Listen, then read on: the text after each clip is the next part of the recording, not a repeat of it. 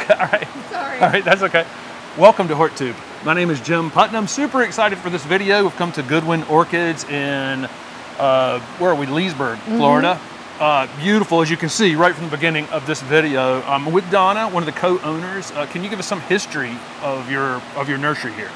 Well, where we're located on South Street in Leesburg, which is actually State Road 44. My husband's grandparents got here in 1919. Wow. And so they've been right here since then. And Right. Dwayne's dad did orchids where you park or where there were old greenhouse beds. But we built these houses starting in the 90s. Wow. We'd love for people to come out. We live on the properties, but it's always best to give me a call before you come. Yes. But a lot of times the gate's open. I ship.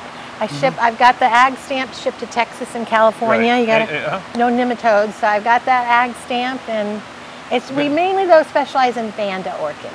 Okay, so you're open to the public, but Yes. give her a call first before you just show up, and then you're shipping online. So you have a website. I do, GoodwinOrchids.com. Okay, I'll link it down below. You'll see some of the big plants around here. Dwayne had me make monstervandas.com. Monstervandas.com. Yeah, Okay, so all that right. gets you to us too. Well, let's take a look at some. Okay. So you might hear fans in the background, and we'll explain the fans in a few minutes when we talk about cultural requirements. You guys grow specifically Vanda orchids. That's right. Right, okay. Right. Can you explain the difference between Vandas maybe and some other orchids? Okay. The orchids are the largest plant group. There's over 25,000 species. Right. So Vanda's part of that. And they're either terrestrial or epiphytic. These are epiphytes. Yes. So you see these crazy roots coming down, they'd be hugging a tree. Right. And it'd be hanging off a tree like that. Right, but not really, they're just holding on to the tree. They're not really That's right, they're not a parasite. Right, not a parasite. It doesn't bother it, it's an epiphyte. Okay. And there are quite a few epiphytic orchids, but the Vandas are definitely ones, and they don't need a pot. Right. Or potting medium. So some of them are fragrant? Yes. Some of them are not? Yes. Okay, gotcha. How old is this one behind us? Because this is one of the monster Vanda. This is the monster. Yeah, that's right. There you go up there. That's Mama, and she's Right. up there, and she's getting ready to spike again. I can't even get up there and take off the old spikes.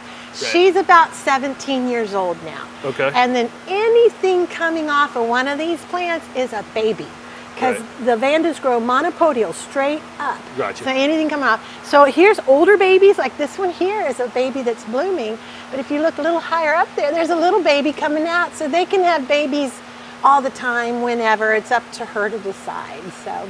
Okay, and so how often, I know it's going to be different because they're different species of Vanda. Correct. So Vanda is a genus within the orchid family, of which there are probably close to 900 genuses, and then 28,000 or something species. So that's we're talking, why there's orchid societies. Right. You gotta learn all this. And arguably, some aster person is going to say the aster family's bigger, but they're neck and neck. They're neck and neck, but way ahead of any other groups, right? I mean, Well, there's orchids on every continent except Antarctica. right.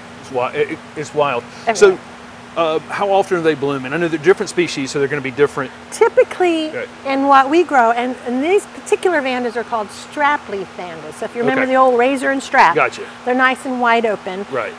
They generally bloom twice a year. But there's others, when they're a little bit smaller bloom, they'll pick up a cycle or two. So you may get them 3 or 4 times a year, Right. and a few that do even more than that. But generally these big showy flowers are twice a year. Okay, so how old does the plant have to be? If you take one of these babies off, how long could you expect for you're going to get flowers? Well, now, if you're actually talking about a baby from the bottle, it takes 5 years, and some of these others above my head, that's a typical 5-year-old plant. And at Goodwin Orchids, we just bring in blooming size. Right, okay. Because why wait? Right. So and they come from Thailand. So those are ready to bloom within the first year we get them. But on the babies of the plant, I've seen them blooming with their mama because they're getting so much strength from her own root system. Yeah. They'll bloom without even the first root. But if you took that baby off, it would die. They gotta have at least 3 roots the size of drinking straws to really live. Okay. On nice. their own. Nice.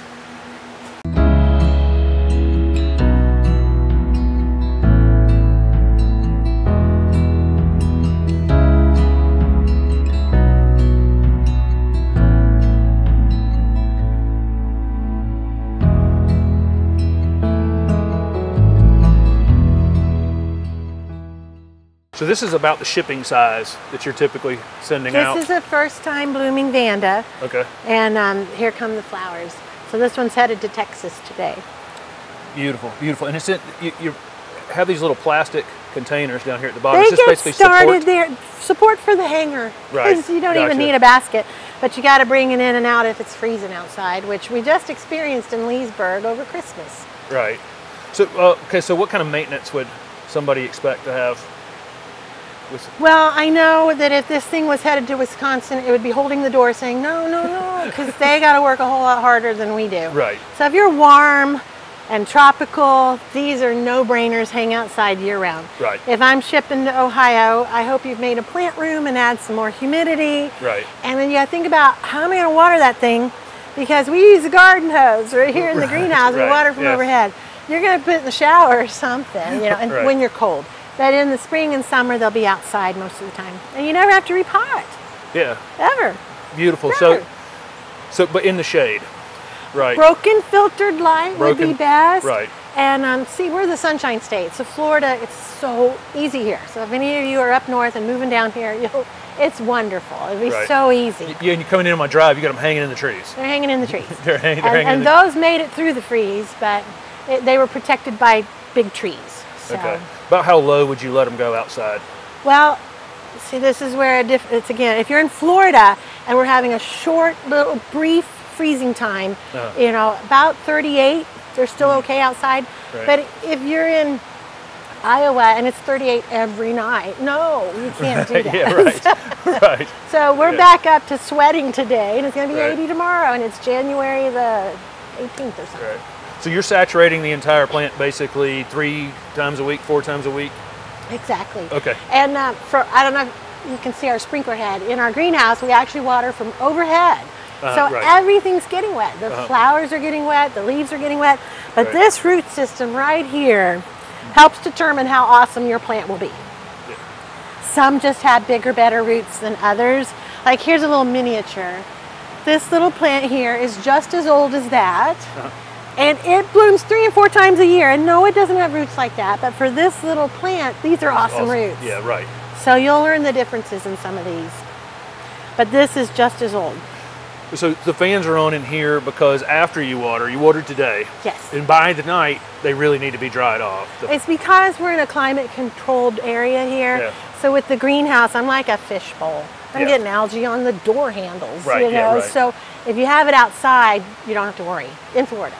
Right. Gotcha. Or summertime elsewhere, you know. Gotcha. But in this house, you've got to get them dried off. In the greenhouse. So yeah, I've got the fans blowing. This was watering day. Tomorrow I won't water and I won't have to run the big fans. Right. So fertilizer? Great question. The fertilizer will match your shirt. You need a 20-20-20 all-purpose, water-soluble. Okay, gotcha. And it looks aqua-colored. And you use that as the main diet. Now there's a little trick. If you're... Some folks, that's enough. That's all they're going to fool with. That when they're close to blooming and you reduce that first number, that nitrogen, down to a 10, and you increase the second number, the phosphorus, to 30, it kind of gives it this little, you know, something's happening. I better make a flower so I can make a seed pod, and we can show you a seed pod. And then you just give it its 20-20-20 the following. So a 10-30-20 is the bloom booster. Right. And if it was near blooming, you boosted it maybe with that fertilizer and keep it right on track and keep it going. And just once a week? Or once a week is the most. Weekly but weekly is what they say. Gotcha. And you would want, on our guys, you would want a pump up sprayer because you got some big fat roots here. You've got to get saturated. You're just trying to get it saturated. And if you're going spritzy, you might let me see how strong your finger is. You'll give up. You'll say, I'm tired of it. Right. You got them. If you got a little pump up sprayer like the bug man uses, then you just go to town, go at it. Or something like this. Maybe you could do it with your trigger finger, but a pump up sprayer still works good. So orchids have a very interesting way to spread spread their pollen, right? Well, they can't do it on their own, so they have to rely on an insect to come in. So here comes Mr. Moth, Mr. Bug, Mr. Butterfly. He lands right there and he falls in love. He's like, hey, baby. And he is tricked by her. The little eyes are actually the pollen.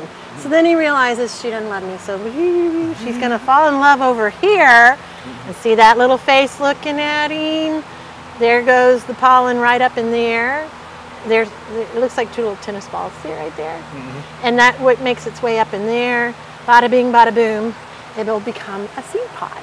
Okay, and this takes a while to develop, and the seed are tiny. That was probably pollinated about 3 weeks ago. Okay, but in the world of collector plants, oh yes, this is not of no value because people want named cultivars. You have to know the name. Award-winning named cultivars. All orchids are registered in England, so we know who the pod parent is. Gotcha. But who was the pollen that came traipsing in there? Right. So, but if you're wanting to make a brand new hybrid, and you go, well, let me think. Well, let's put this red with this yellow. What are we going to get? It's like putting Brad Pitt and Angelina Jolie together. Right. We're going to have awesome kids. And so this is very important. So you tag it, you put the date on it, and you pray it gets to where it's ready. And that takes about 6 months. And so then if you're a grower, you'll harvest that, and it takes a little incubator with this goopy stuff called agar, and you bottle it, and you put it under lights in America. In Thailand, they put it on the back porch. Yeah, right. And so you wait about a year. It's called flasking, and now you'll have little bitty bean sprouts growing in this little milk bottle on its side. Yeah. You break that, and you put about 100 of them in a little pot, and that's called a community pot. Yeah. Another year or two go by, and anything could happen during that time. That's why we don't flask. Yeah, right. Yeah. You know, I mean, one night could take them away from a freeze, or they overheat and croak, or they get a bacteria, and they're all gone, and there went all your time. So anyway, then eventually they start putting them in their own little baskets. And that's how they get their new ones that get judged, and they'll become cloning those. So we do a lot of meristem cloned orchids. We know what we're getting, and like you can see, these are identical. And we know, I can tell you if that's just little buds. Like here, these ones just opening up here, I can tell you exactly what that's going to look like. It's going to look like those peachy ones over there. But when it's from a seed pod, you're trying to see who's Miss Alabama and who's Miss Florida and who's going to win the prize. So the fragrance in here is amazing. Some are fragrant, but not all. Right. And it's just incredibly beautiful in here. Definitely worth a trip to see. I hope so. Thank you. And you'll teach folks how to grow them, or you have a handout. I made this little handout years ago, and it's served its purpose. Vanda orchid growing, and this is mainly in Florida. Right. And for dummies, but that's these other people that were here, and not you guys at all. Right. But anyway, because some people really say orchids are so hard. You say orchids, and these are so easy, especially here in Florida. So the number one question at shows or people, they come in here first, they look at it. I swear to you, this one gentleman at the door said, how deep of a hole do I have to dig? And I was like, you don't have to. So then they say, how do you water this thing? So in your yard or your patio, you just use the garden hose to hose it down. Literally if it's hanging out under a tree, like I think we showed you one, that your sprinkler system can get it too. Right. And then, of course, God rains on it for you. There's one more thing, though, that's a secret. But a lot of gardeners know it, is Super Thrive. And it's a vitamin hormone treatment, and you add that once a month. And if you're swapping out to a bloom booster, which is once a month as well, it's a good time to add it together. And you've got it in your tank, and you're just mixing along. And that, if it's, you know, the color it'll be the best color it is.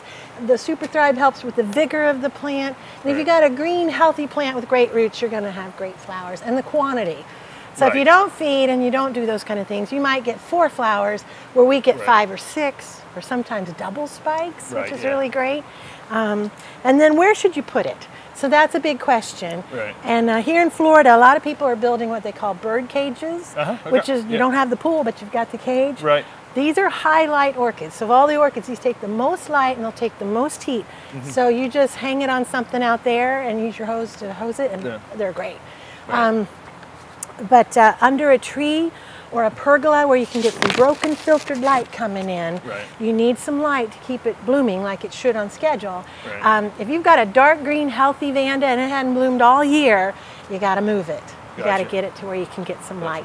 And then my last thing on the sheet is, how do you repot it? You don't. It doesn't need a pot. You saw that monster when it's still in that size basket right there. So amazing. You don't need a pot. Amazing. Well, thank you for hosting us. You're very welcome. Glad you could come. Yeah, awesome. Goodwin Orchids in Leesburg, Florida, and I'll link the website down below. Thanks for watching, guys. Great. Thank you.